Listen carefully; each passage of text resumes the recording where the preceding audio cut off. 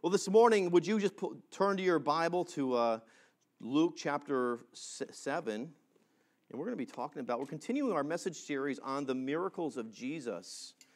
The miracles of Jesus. Last week, we talked about, the title of our message was I Believe, and talking about believing God for the miraculous in our lives, and how God wants to do the miraculous. God wants to see the impossible become possible in your life. And so many times, we're faced with situations where they just seem so hopeless. It seems like there's no hope, but Jesus is the hope. Jesus is the answer, and Jesus makes the impossible possible in our life. And how we connect to the impossible and we connect to those things is through faith. But Jesus, time and time again throughout Scripture, we see how Jesus, whenever Jesus showed up, miracles happened. The supernatural took place and people's lives were changed. Souls were saved, lives were changed by the power of God. And today we're going to be reading through another miracle. The title of my message is Expect a Miracle. You know, we can expect miracles from God. And I believe as believers, as the body of Christ, as the children of God, we can live in anticipation that God is going to move in our lives, going to move in our situation. So many times we feel like we're alone in where we're at. We feel like we're the only one going through the situation that we're going through. We're the only one that experiencing the pain. It just feels like we're all alone in the situation. And the beauty about being a child of God, the beauty about being in the body of Christ and being saved and redeemed is that we don't have to go through life on our own. We serve a powerful God that wants to move in our situations. He wants to see the works of the enemy. He has already destroyed the works of the enemy, the Bible says. He's come to destroy the works of the enemy, the Bible says.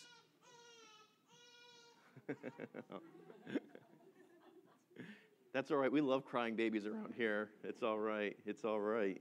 Amen. Amen. Amen. You know, kids will never be counted as a nuisance around here. We want our kids to be welcome. They want our kids to feel like they're part of who we are here and not second place and just another thing. We don't send them downstairs to get babysat or watched. We send them downstairs to be ministered to.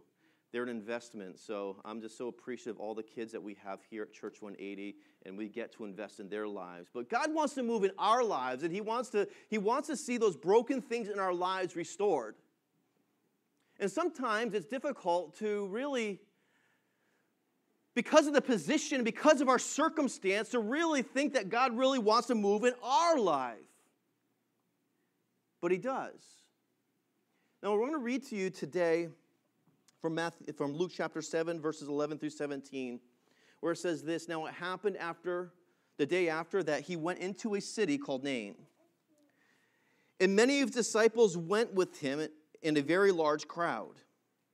And when he came near the gate of the city, behold, a dead man was being carried out. You ever have a situation just seem like everything was dead? It was a dead situation. Didn't seem like there was any hope, any life in that situation that you're in. You felt like it was over. It was done.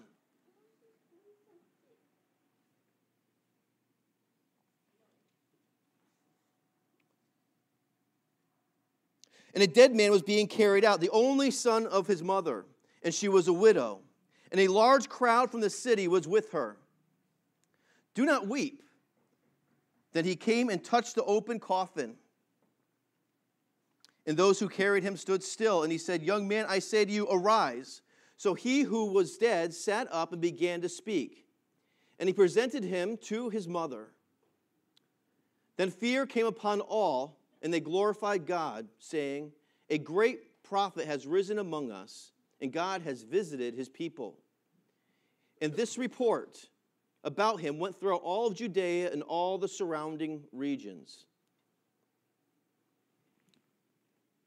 This was a situation that seemed hopeless, and I think that many of us have situations in our life that we wonder, are things going to get better? Are they going to change? You wonder, God, can you work with this now? Look how far gone it is. It doesn't seem like there's any hope. But this situation definitely is in need of a resurrection. Because, God, I don't know what's going to happen in this situation. It's going to cause so much hurt, so much pain. And today I want to share 3 things I believe that we've got to do to really receive what God has for us in those situations. In those times that it seems hopeless, in those times when we need God to move in our family, to move in our child's life who's far from God, to move in our finances. Maybe we foreclose on a house or we experience bankruptcy. Maybe we got mountains of debt that we just don't know how we're going to see ever paid off. Maybe it's another hopeless situation. You're sunk in the darkness of depression. You just don't know how you're ever going to see the light of day again. And 3 things I want to share with you today that help you receive the miracle that God has for you and to walk in victory in your walk with God. First of all, we need to pursue Jesus with expectancy. We've got to pursue him knowing that he is a miracle-working God. He is willing and able and wants to move in your life. There's nothing wrong on his end of everything. The Bible says that he's given us every spiritual blessing in heavenly places. He's given to us every spiritual blessing. He says that he's given everything that's pertaining to life and godliness in this life. Everything that we need, God has already provided, and he's not broken. He's not just holding back on us, saying, well, maybe I'll give it to you, or, maybe you don't deserve it. You haven't been good enough. You haven't been a good boy. You haven't been a good girl, But we know that Jesus, that he's willing and he's able to move in our life. It says in verse 11, it says, and now it happened. Another verse, it says this, and then it says, soon after this. In verse 4 in the book of Luke, if you look back, it picks up on Jesus' ministry, where we see that Jesus did some amazing things. First of all, he goes to the desert and he fasts for 40 days where he's tempted by the devil. He comes back, though, in the power of the Spirit, and we see God do amazing things in people's lives. Miracles are happening. Demons are cast out. All these amazing things are happening. In Luke chapter 6, before this, chapter 7 here in verse 6, it says that the Pharisees, they questioned Jesus one time and the disciples about picking food on the Sabbath, breaking the law of their man-made laws. They wanted to catch Jesus doing something wrong, and Jesus saw a man with a withered hand that day. And they wanted to see if he would heal the man on the Sabbath day, to see if he would break their law, to break their rule. Jesus, knowing what they thought, he stretched out his hand and he healed the man with the withered hand. We read on about many miraculous things that happened, teaching that just astonished the people. It says that the multitude would even bring their sick and the demon-possessed out to him so that they just might touch him. And all who came to him were made well, it says. It was miraculous. It was amazing. And seeing Jesus' willingness to bring restoration and healing into people's lives. In Luke 7, a man came to him. He said, I need you to heal my officer's son. Jesus said, let's go heal him. And the officer and the servant of the officer said, no, we don't even have to go. All you've got to do is send the word and this young man will be healed. And Jesus said, I've never seen such great faith as I've seen in you. And the man was healed. So it's basically soon after these things, this is all that happened. So we pick up in verse 11. So after all of that, all these miraculous things, it says that there's a great crowd that followed him when all these things were happening. They were seeing the works of God. They're seeing the miraculous. They're seeing lives change. They were seeing great things that they've never seen before. And they traveled. They followed him everywhere that he went. Then it says, now it happened. After the day that he went into a city called Nain, And many of his disciples went with him, and a very large crowd. I mean, they saw the miracles. They're with Jesus. They saw all that he had done, saw the lame walking again, the sick healed, the demon-possessed set free. And there's a genuine anticipation, there's a genuine excitement about what God was about to do. They lived in expectation. They had expectation that God's going to do something. They had eyewitnessed all that God had done. I could only imagine that there was just a buzz in the crowd. Did you just see what he did? Wasn't that amazing? Did you see that guy who was lame and he's walking again? Did you see that person right there, that over there, that time when he was about to die, but he went over there and he raised him up and he was delivered from his sickness? Did you see that guy rolling on the ground, frothing at the mouth, all possessed with a demon, and he delivered him and the guy was set free? I wonder what's going to happen next. What's God going to do next? And I believe as believers, we've got to live with the same kind of expectation and anticipation of what God is going to do. I believe we should come to church with that same kind of anticipation. You should come to church with that same expectation of, well, did you remember what God did last week where he moved in people's lives? I wonder what he's going to do this week. What is God going to do in my life? What's God going to do in the people's lives? What is God going to do? Can I get an amen in here? Amen. Amen. Every believer should have a sense of anticipation. If we're coming to church, we're coming before God and we're saying just I want to be entertained. I just want to see something. That's not what it's all about. It's about giving glory to God. It's about seeing him manifest himself in the lives of his people and seeing real life change happen. The gospel of Jesus Christ is a gospel of power. The Bible says that these signs shall follow those who believe. When the gospel is preached, powerful things happen. Every time Jesus preached, every time Jesus went places, lives were changed, miracles took place. And there's no question about that. There's only one time where he said he could only do a few miracles. It's because of their lack of faith. He was astounded at their lack of faith, actually, it says. But here with the man, with the servant, it says that he was astounded by his great faith. And may we come to church every single Sunday. May we live our lives Monday through Saturday in expectation and in faith in God. Expectation of God moving in my life, expectation of God using me this week in the lives, in my workplace, in my family, in my neighborhood to communicate his love and his power to this lost and hurt world.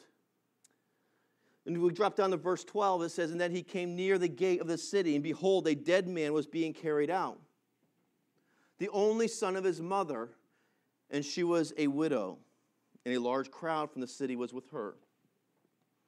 So here we have two crowds.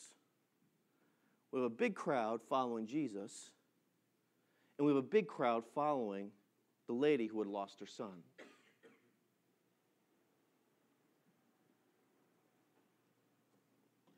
We got this one crowd of anticipation, and then we've got this one other crowd of frustration, I'm sure.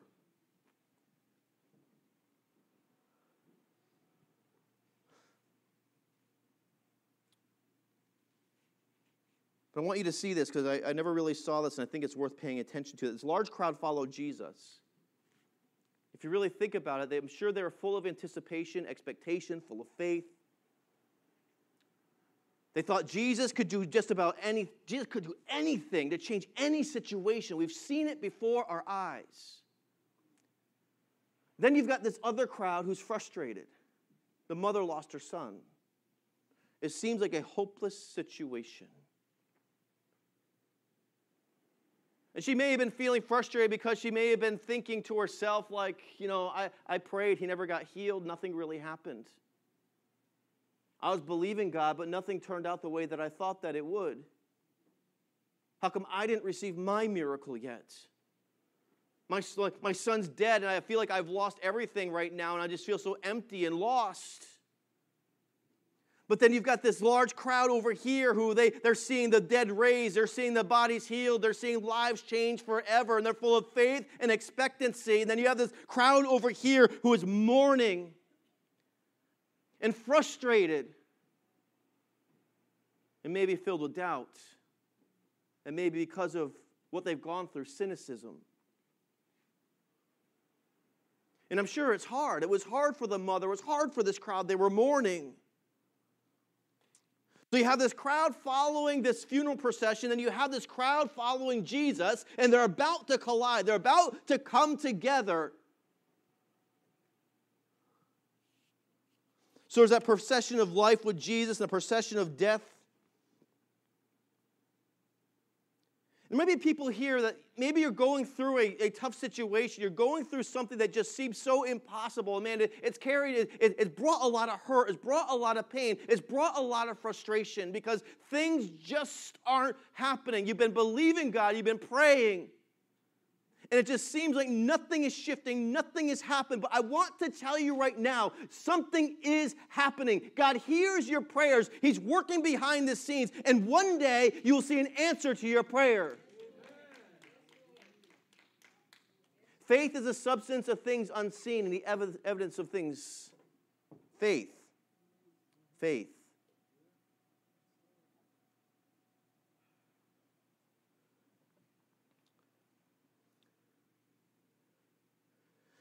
See, there's many reasons for frustration. Maybe somebody in your family died. Maybe you experienced sickness. Maybe it's the marriage that maybe it just doesn't seem to be just being the healing like you thought that it should, so that you can just get back to the way that things used to be. Maybe it's your job and you've just been really struggling and just saying, God, when are you going to move me out of this job and that I can walk into what I feel like you want me to do?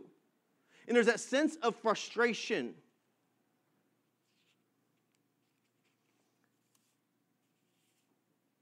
You see, if that crowd would only look up to see who was coming towards them, I'm sure the perspective would have changed.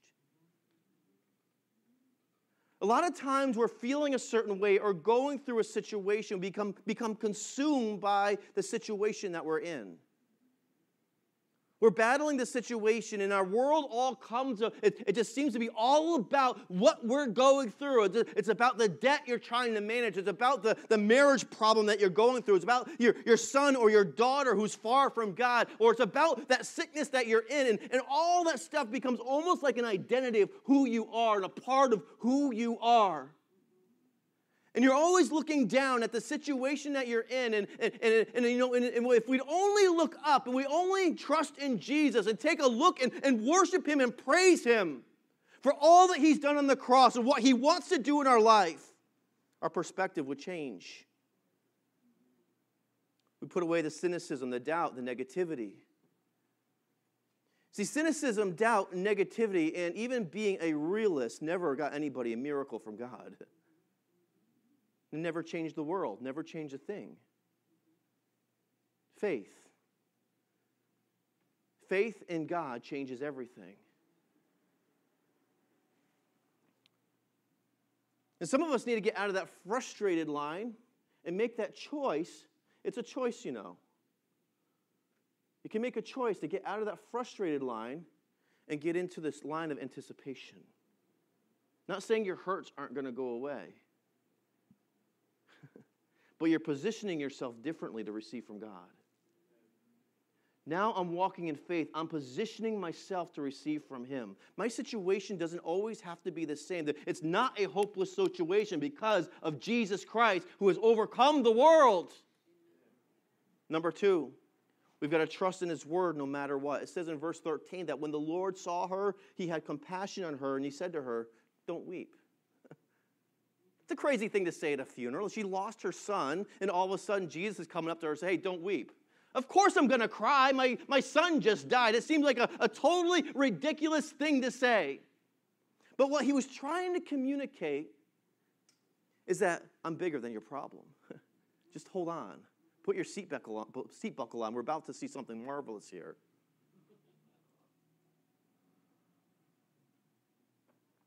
said, don't cry. And what he was trying to say is that I'm bigger than your problem.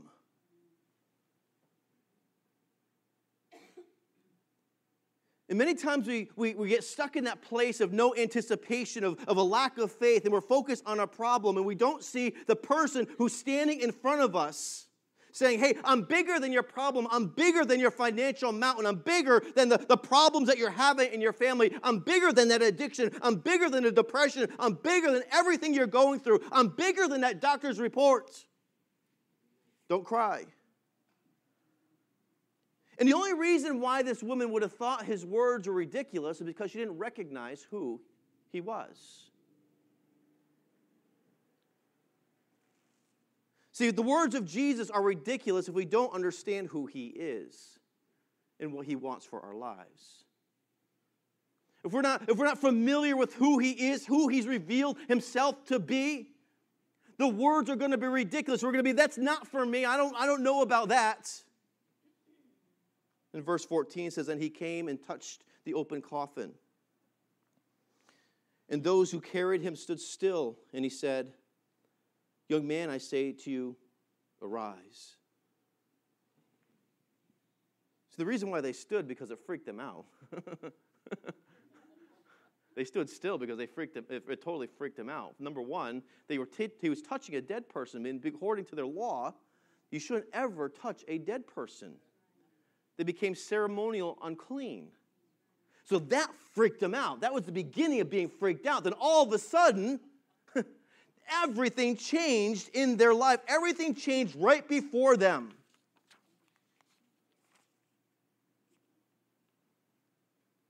There's one crowd saying, I think this guy has lost his mind. Who is this guy? Who does he think he is? But then there's this other crowd that's filled with anticipation saying, you know what? I believe he can do anything. Something great is about to happen here. They had hearts full of expectancy about what God was going to do right before their eyes. And today there may be two different crowds that are here. A crowd in expectation about what God is going to do, and maybe another crowd that's frustrated about what God didn't do. And today I want to urge you to get out of that line of frustration and get into that line of anticipation about what God has been doing in your life, in the lives of other people, what you've been seeing God do in people's lives. Say, God, I know if you've done it for them, you'll do it for me. Lord, I know if you did it then, you'll do it now. I know if you healed that person, you'll heal me. I know, Lord, if you brought restoration to their family, you'll bring restoration to my family. I know because your word says that you are no respecter of persons.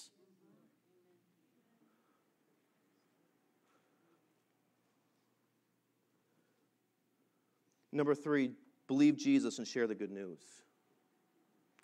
In verse 15 it says, so he who was dead sat up and began to speak. And he presented him to his mother. You got to kind of wonder, what did this guy say?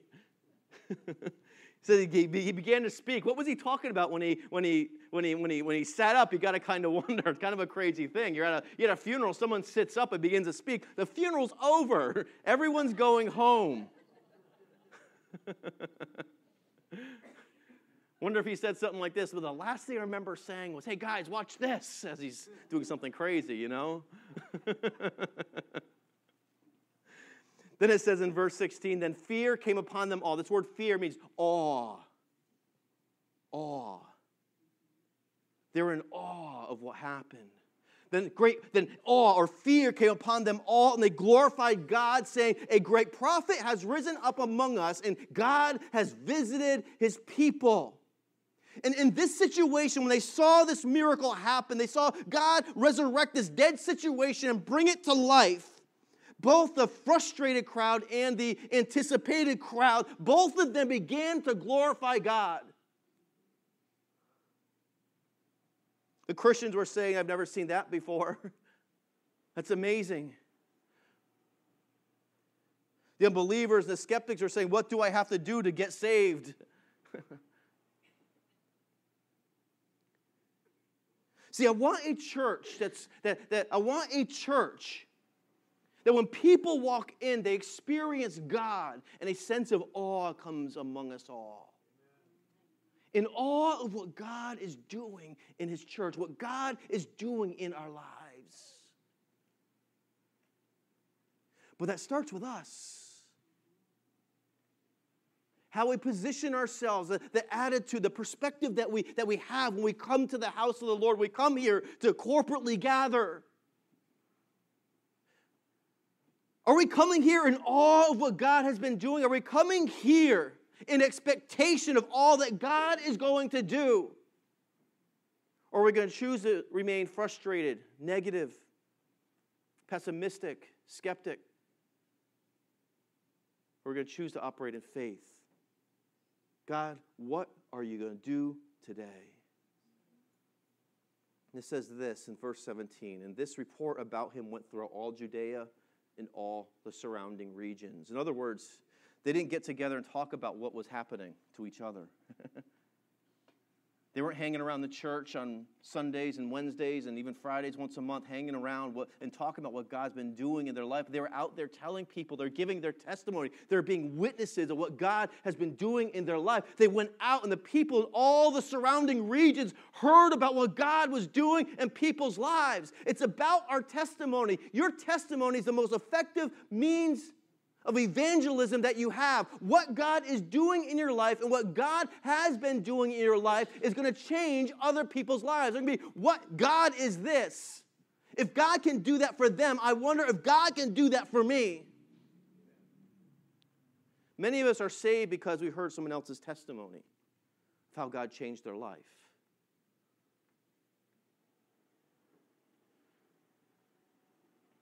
People want something that's real. There's enough religion out there. But people are looking for the real deal. And the mark of the real is real changed lives. It's not reading from a script. It's not saying all the right words or acting the right way. But changed lives are proof of the gospel of Jesus Christ. You know, it might come up. We're going to close today.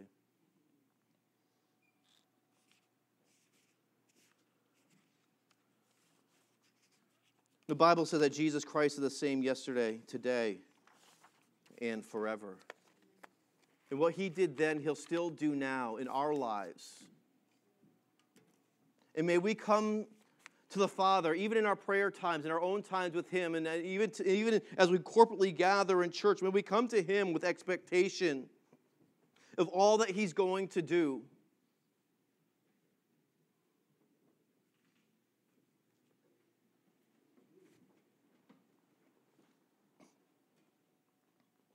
Your faith will position you for what you can receive.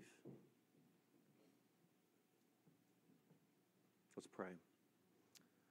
Father, we thank you for your word. Father, we thank you for your desire to move in hearts and lives. Lord, may we have hearts full of expectation, hearts, Lord, just full of anticipation about what you're going to do in this place. Lord, as we approach Easter, Lord, I come in great expectation of all that you're going to do. I'm coming with full expectation, Lord, of the changed lives and the people, Lord, who will be coming into this place, Lord, hearing the gospel of Jesus Christ. Knowing, Lord, that lives will be saved and lives changed and lives saved for your glory. Maybe you're here today and you haven't experienced Jesus Christ for yourself. You've never made a commitment to follow Him. I want to give you that opportunity. Jesus did some marvelous things while He was here on the earth. He did some powerful things, but the most powerful thing that He did was what He did on the cross. That was the greatest miracle that ever took place when God sent His Son Jesus to redeem mankind who was lost in their sin. They were dead in their sin. And He looked down the corridor of time and made a plan to redeem you and me. He saw you from the foundations of the world. He saw the choices that you would make. And He made a plan for redemption. He saw you walking towards an eternity in hell, separated from Him forever. But He made a plan for you to spend eternity with Him in heaven. Everybody's potential is to be saved. The Bible says that He's not willing that any should perish, but that all should come to repentance. I'm asking you today, will you live in your potential? Will you make a choice to follow Him? Will you make the decision to follow Jesus Christ? Not everybody lives up to that potential. Not everybody walks in that potential. But it's available for you and it's available for me. And Jesus Christ, God sent His Son Jesus to die on the cross for you and for me. He walked a sinless and perfect life. And He died on that cross to pay for your sin and for mine.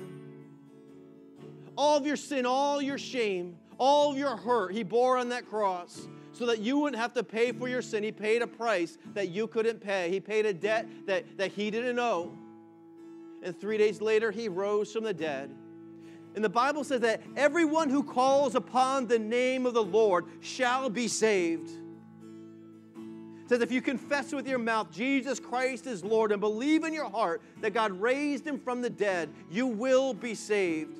And today I'm asking you, will you place your faith and trust in Him? And pray like this: Jesus, forgive me of my sin. I give my life to You. I want to follow You all the days of my life. Make me clean, make me new. Empower me by Your grace to live the life You've called me to, that You have available for me, free from sin,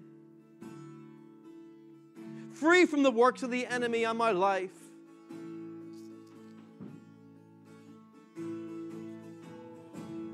And if you'll call out to Him, He'll save you. Maybe there's some here today, you are far from God.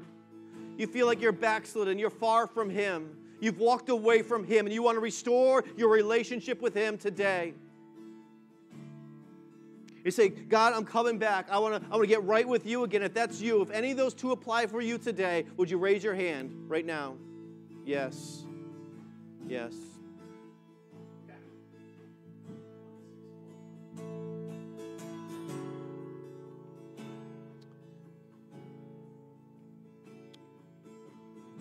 Would you stand with us, and we're going to worship Him as we dismiss today.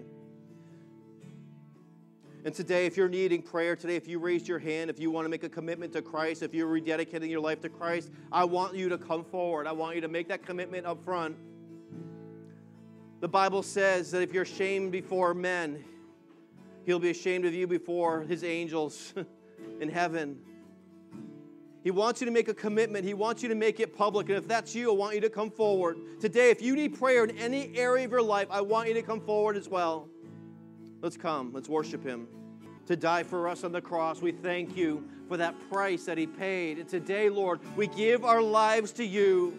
We have reaffirmed that commitment, Lord, the work of salvation that You've done in our lives. And because of that, we praise You. We worship You.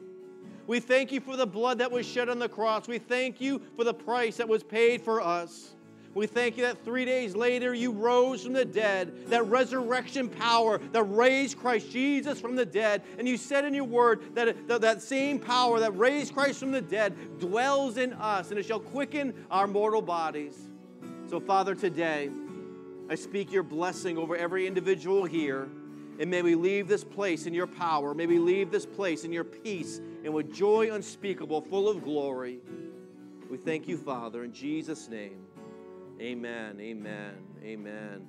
God bless you. Thank you so much for being with us today.